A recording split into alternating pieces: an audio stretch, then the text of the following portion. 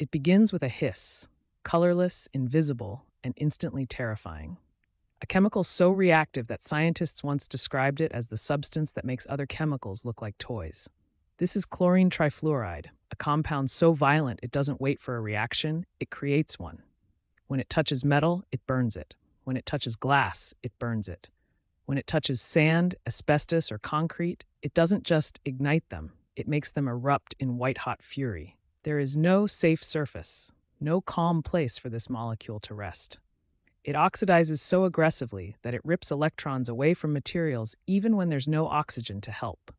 In the 1950s, scientists attempted to store it in tanks lined with steel and special alloys.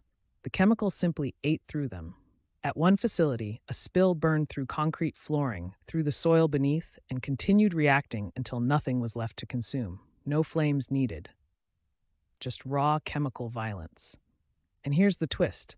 As horrifying as chlorine trifluoride is, it was once seriously considered as a rocket propellant because its power is unmatched. It can ignite fuels that refuse to burn. Its energy output dwarfs most oxidizers ever created, but its danger outweighed its promise, and the world locked it away as a chemical better studied than used. So what is the most dangerous chemical known to science? It's not the one that explodes the loudest.